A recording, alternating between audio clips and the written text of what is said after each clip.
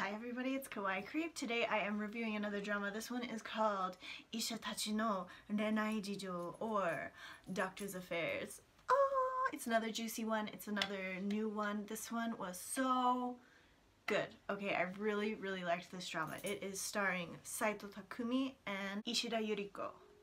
So the story is based at a university hospital in Tokyo that is very busy. They are working in the emergency surgery department, and the new doctor comes in. That's Saito Takumi, and he's the one that's kind of breaking the rules, and he wants to put the patient first and not be always worrying about trying to fulfill the quotas and make money and stuff like that. So he's kind of being a little bit of a rebel, but at the same time he's taking really good care of his patients. So there is a rule of no inter-office relationships, but a couple of people are breaking that rule. And he starts crushing on one of the main doctors, that's Ishida Yuriko's character, and she wants to put work first. She doesn't really think about relationships.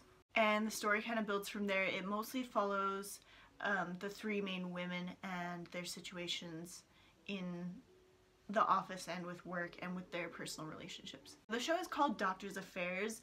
I wouldn't say it's so much about affairs themselves. It's more about relationships, and not just romantic relationships. It's also about family and friends and how to navigate your career when you're really busy and you also want to try to have a personal life. And a lot of the characters in it have really complicated family situations, and it gives a really realistic look at what is family, what does family mean to different people, and how to approach these really complicated situations when you're also trying to have a successful career.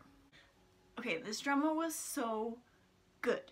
It's very realistic. You could feel like you're actually a fly on the wall watching this whole thing. It's not so much in the comedy genre, it's definitely more in the romantic drama. There are some funny moments, but I cried watching this drama like 5 times. I'm not even kidding. Like, it really pulls at your heartstrings, and it talks about some really important issues. All around, I absolutely love this drama.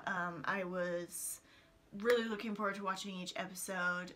It's very action-packed. Of course, they're in the emergency department, so you've constantly got people being wheeled in on stretchers, and they have to like rush into emergency surgery, and it's really good. I also want to say Aibu Saki is in this one. Of course, she's everywhere. She's so amazing. And also Ihara Tsuyoshi is in this one, and I immediately recognized him from a super old drama called Last Christmas, which I'll have to review at some point. This drama has so many important themes to it, especially about women trying to navigate their priorities in life when people expect them to want to have children and be a mother and be a housewife, but they might not necessarily want that, or maybe they want to have a career and be, you know, a mother. And so it really focuses on that kind of thing. You guys, if you like a drama that will make you sob your eyes out, you will love this one. It was so good. This is definitely a 9 out of 10 for me. I would have loved to have just like a few more comic relief moments because it was really dramatic and sad. But I'm just gonna say I was satisfied with the ending. I know a lot of people complain about drama endings leaving you hanging, or they don't end happy. I was very satisfied with this ending. Not necessarily that everyone is gonna be happy with it, but I just want to let you know that I was okay with it.